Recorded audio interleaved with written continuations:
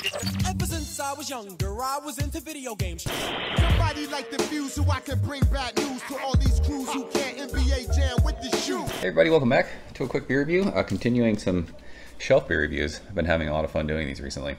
From Sierra Nevada, I thought this was Torpedo, and I'm realizing that now when I'm looking at this can, this is not the same beer. I thought this was just regular Torpedo, but this is called Atomic Torpedo. And from what I can gather, I think this is their Torpedo recipe, but they're kind of making it a blend of East and West Coast IPAs. 8.2% alcohol by volume by the per the label. It says Juicy West Coast Double IPA.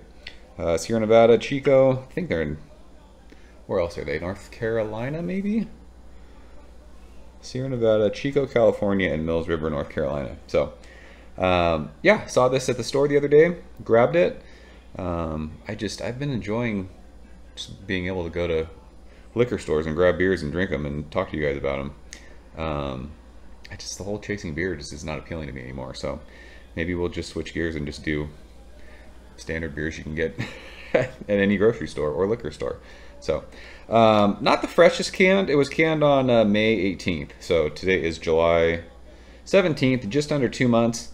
I didn't even look when I grabbed it. So I looked this morning when I was going through my fridge. So, you know what? Not a big deal. I'm a big fan of regular Torpedo. I used to drink that beer all the time.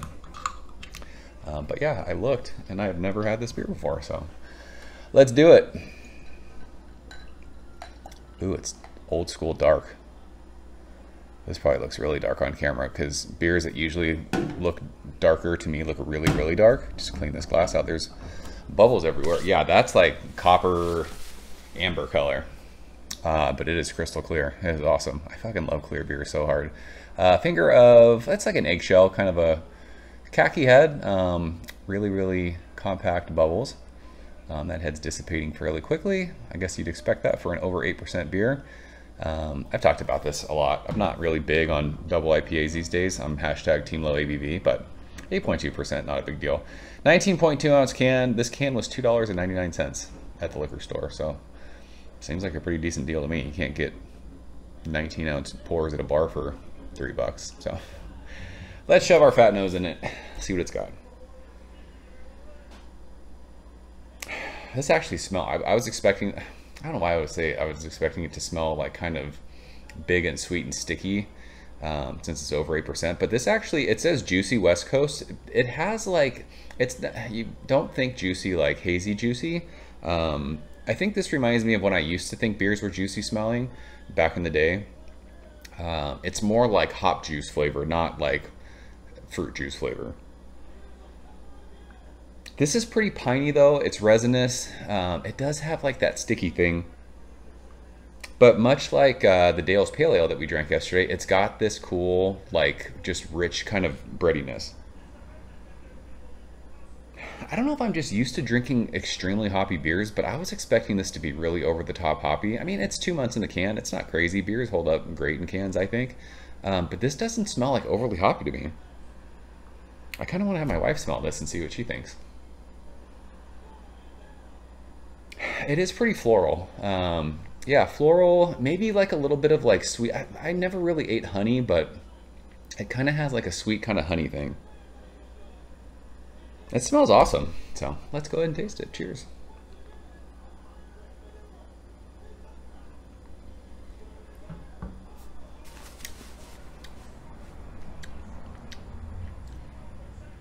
That doesn't drink like 8.2% at all. Wow. Maybe I am a double IPA guy again. This drink's way under the ABV, in my opinion. But it tastes almost exactly what it smells like. It's floral.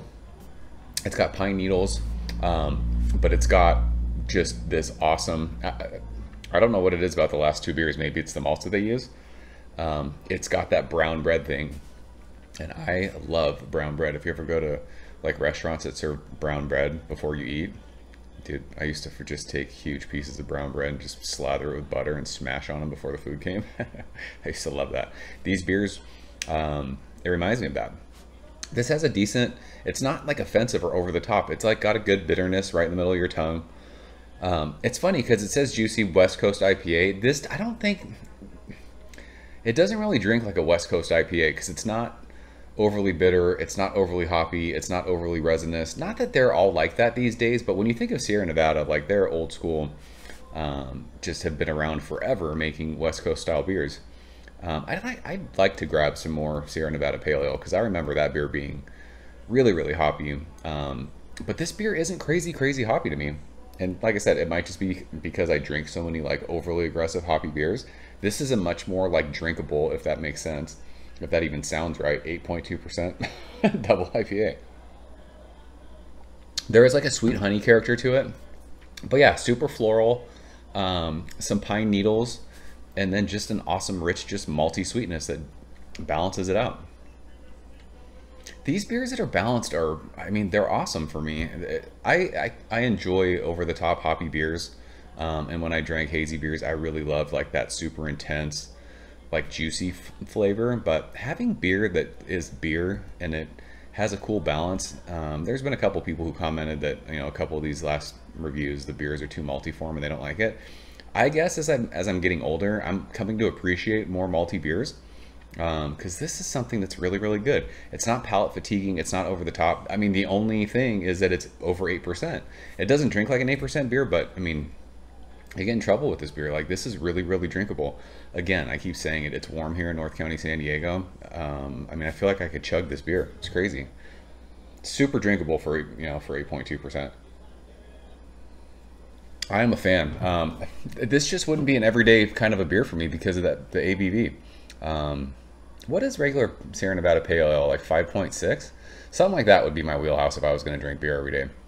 This is delicious, but it's just not something I would want to drink every day because I don't want to get fucking hammered every day. But if that's your thing, this beer is for you. So if you see this, check it out. I think it's worth your time, even at 2 months in the can. Maybe super fresh. It's, you know, more of a hop present, like more intense with like the piney kind of floral resin thing. It's definitely there, but it's not offensive, not over the top.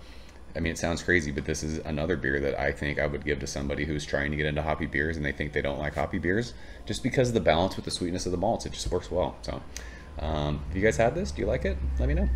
That's it. See you guys soon. Cheers. Thank you for coming behind the bar, in the arcade, all that shit. Ever since I was younger, I was into video games. Somebody like the fuse so I can bring bad news to all these crews who can't NBA jam with the shoe.